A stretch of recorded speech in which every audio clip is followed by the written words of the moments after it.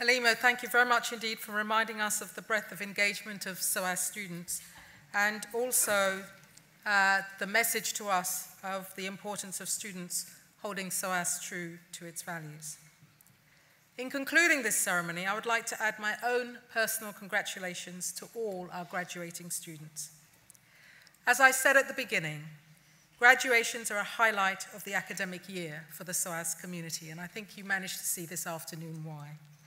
For our students, our academics, and our professional services teams, for our Board of Trustees, partner organisations, and local community, and of course for the family, friends, colleagues, and supporter of our graduates.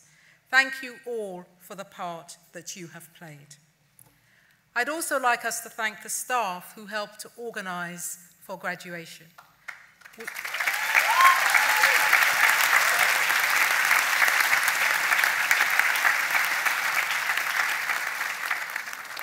It's a huge logistical operation. It runs very smoothly at the top, and underneath we're all paddling away like mad. Thank you very much.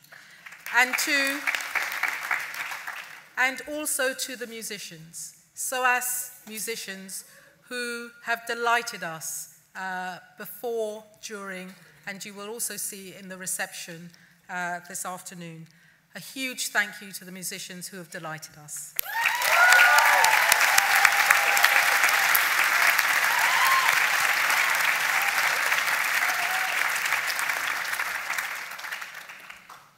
I'm very proud to be the director of a university known across the world for its scholarship, its high level of critical engagement, and its impact on the way we think about our world. Given the global challenges we face, SOAS is at the forefront of informing and influencing, researching and teaching, being critical and challenging. Because even as our world is becoming more interconnected, it is also becoming more fragmented, so we cannot be complacent. SOAS graduates, you are part of the hope for the future, because you will be the policymakers, the humanitarian workers, lawyers, artists, writers, journalists, politicians, thought leaders, and entrepreneurs, who we know going forward will do your part to ensure a better world. Your ability to engage critically, to ask the questions that no one else will, to build bridges and engage across communities and cultures is very special indeed. Part of the difference we make as a school is through celebrating our diversity, our commitment to understanding the world. Global is in our DNA and is a key part of our academic success. This year, we have continued to refresh our academic strategy and focus on how best to improve the student experience. Because it's important that we look to the future of the global university and plan how we can best keep pace with the changes in higher education provision around the world so that we remain excellent and true to our values. I hope that today marks the beginning of the next stage of your relationship with SOAS. You're now part of an incredible community across the world, one of the estimated more than 100,000 people who have received their education here in the past 100 years. We will follow your careers with enormous interest, so please help us to keep in touch with you by making sure that the careers team or the alumni team have your contact information, because we want to continue to support and engage with you. Many of our alumni have agreed to mentor current students, to share insights and career experiences, and it's all invaluable advice to those who will come after you. Today is a chance again to thank all of those people who have supported you through your studies.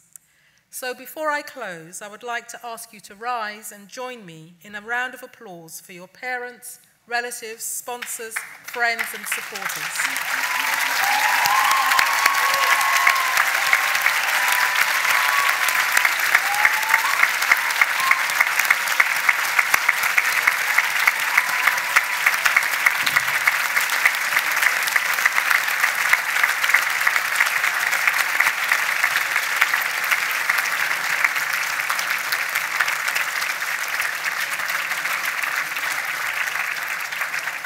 Thank you.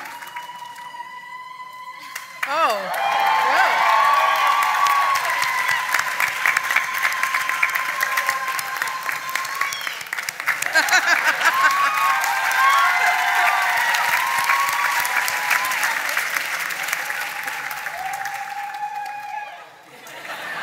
Just hold on a while. You can do that in a moment. I'm nearly done.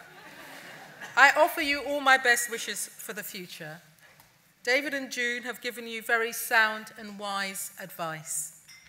Please do think about the remarks they made to you today, because it can look like a daunting world out there. I'm confident that your experience at SOAS has helped you to prepare for it. Be bold, be brave, learn from your mistakes, embrace your passion. Have a wonderful day. But before we leave, we're going to try to do one last thing, because we've been trying to perfect the SOAS selfie from the stage. Can you imagine? I'm probably one of the oldest people on the stage, so trying to do this is a bit of a task. So this is how we're going to do it. I'm going to invite some of us to stand up. We're going to try and take the selfie from the stage. We'll count down and ask you to raise your hats. Please don't throw them because they're kind of heavy. Then please just stay. Once we've taken the selfie, we will leave, and then you can go back, meet your family, friends, take photographs, hug each other, and ululate like mad. Right, who's going to help me here? Halima, Mira, June, David, let's go.